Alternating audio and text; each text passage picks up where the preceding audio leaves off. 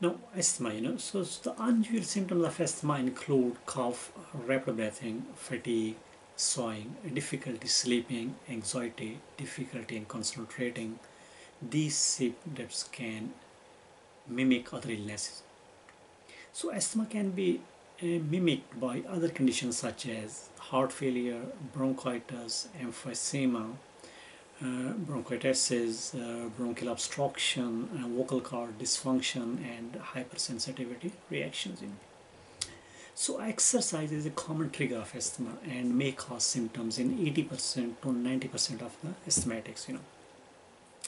Now, exercise-induced asthma is managed by choosing an appropriate sport, controlling the asthma prior to events, warming up, avoiding cold, stopping exercise during an asthma attack, cooling down after exercise, and preventing episodes with the use of inhalers and bronchodilators.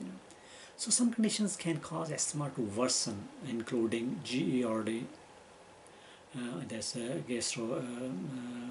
esophageal reflux disease, allergic rhinitis, sinusitis, food allergies, and air pollution. So, what do all these individuals have in common? An active 13-year-old becomes breathless shortly after hard soccer game and coughs, on a cold winter night. A young woman has a dry hacking cough that has persisted for a year after her last cold.